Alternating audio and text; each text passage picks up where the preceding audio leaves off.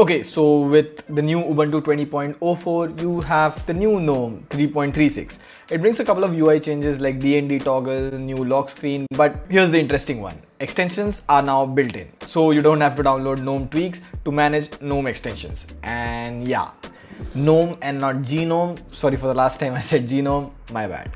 So now with the new GNOME 3.36, a lot of popular extensions like Do Not Disturb, Open Weather, No Menu either don't work as usual or aren't useful. So with that said, this is Pratik from TechWiser.com, and here are some best GNOME extensions you should be using with Ubuntu 20.04 or any GNOME desktop environment.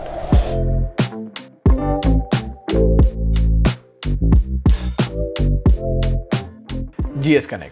Now, if you have an Android phone, GSConnect is a must-have. GSConnect is built on top of KDE Connect, and I love this extension for simply two things. It lets you reply to your notifications from your laptop, WhatsApp, Instagram, SMS or RCS, whatever you use. Next, sharing file from your laptop to your mobile is just seamless. I can set up some of my Android folders right here, and I just copy and paste files as I do in Nautilus. GSConnect also provides a few bit of extra subtle additions, like here, have a look. I have a song playing on my Ubuntu machine, and as soon as I get a call, the volume is lowered and there's a notification. As soon as I pick up the call on my phone, the music is paused, speaker and mic muted. Now call's done, music pops right back on. This also works if I just pick up my phone and randomly call someone. One thing you will use several times a day and really appreciate it every single time. It also provides some handy options on the top panel for your phone. Trust me, there are tons of options in GSConnect and you will keep discovering something new every day.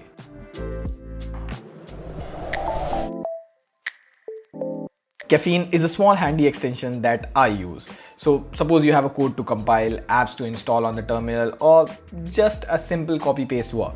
Just click on the Caffeine icon at the top and it will block your computer from being locked or go to screensaver mode. Internally, it just emulates a mouse click and blocks your computer from being locked. So do your job, turn on Caffeine and go have a coffee. Just make sure you only use Caffeine when you really need it, because it's a battery hogger as well.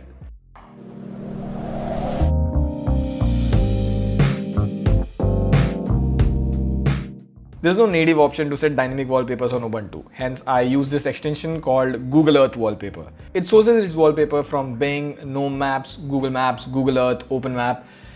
Unfortunately, you can choose only one source at a time. Now, unlike other wallpaper apps, it doesn't give you a watermark on the wallpaper.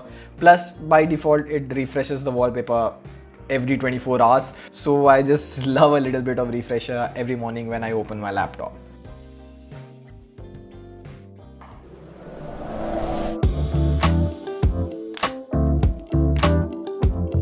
So here I have a Lenovo ThinkPad laptop, couple of years old, and this potato doesn't have a backlit keyboard. So I'm often wondering if the caps lock and numlock key are on. It's a shame, you know. However, to overcome this, I use this LockKeys extension. It shows a small indicator at the top right corner showing if the numlock or caps lock key is on. Additionally, when I hit the key, it shows a nice pop-up as well as showing the caps lock status. A must-have if you don't have a backlit keyboard.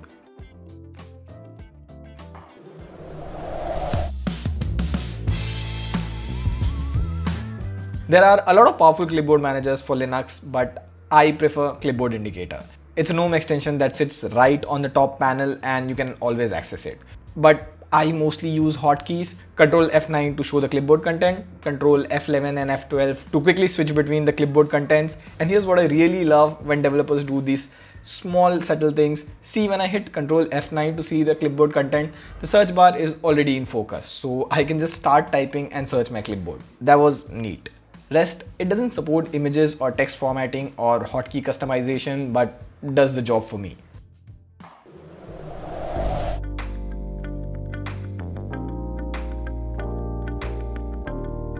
Although Ubuntu 20.04 now lets you customize the dock a bit, you can move the dock, resize icons, auto hide it. But it still lags way behind when you consider dash to dock. It comes pre-installed with Pop OS, which is what I am using currently. My favorite option is this intelligent auto hide. So when I use an app, the dock is hidden now, but now I'm just selecting text at the bottom and it doesn't appear. Well, basically, if you rush the cursor to the bottom of the dock, it will appear. And if you're casually browsing, it's smart enough to understand that. Another thing that I like is I can set up scroll or click actions on the dock. So here, I've set up to cycle through the windows if I scroll on the icon and minimize if I click on it.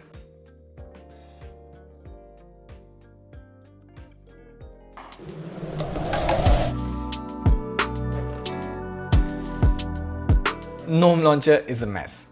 It's a hard time figuring out icons in this clutter, plus it's super glitchy. So a go-to option was GNOME, but it doesn't work in GNOME 3.36, so you can use ArcMenu instead. It's similar to the Windows 7 start menu. You access it with the good old Windows key. You can search for app. They are automatically categorized as well. My favorite is these quick shortcuts for pictures, videos, and tweaks. Bonus, if you also install Dash to Panel, it will show everything at the bottom, just like Windows.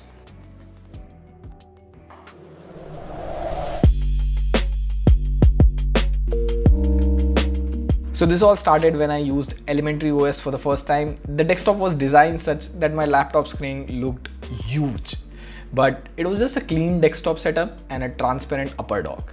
So on the Pop OS, I just use this extension called Transparent Top Panel. It's plain simple, and when all applications are minimized, the top panel goes transparent. I just love this illusion. Do try this.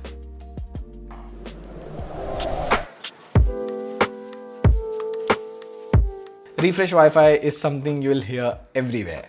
Okay, there's no refresh button on Wi-Fi and Bluetooth in Ubuntu.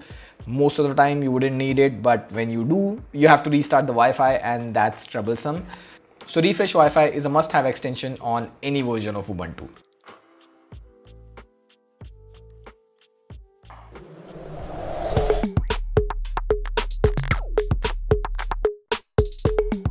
And to end all of these, here's my personal favorite. A small confession, I don't like the Ubuntu 20.04 blur lock screen because the blur is just too much, and I love my desktop wallpapers. So I use this lock screen blur removal, which does what the name says. Keep the Sigma to 10 and things now look good. So that was the list, and let me know in the comments below what all GNOME extensions you use, and I would give it a shot. Suggest what all Linux videos you would like seeing and we'll get onto it. Quick update, we are doing the virtual meetup on YouTube Sunday 6 PM. Come hang out with the team TW. More info on our Instagram, so stay tuned, or rather stay subscribed. See ya.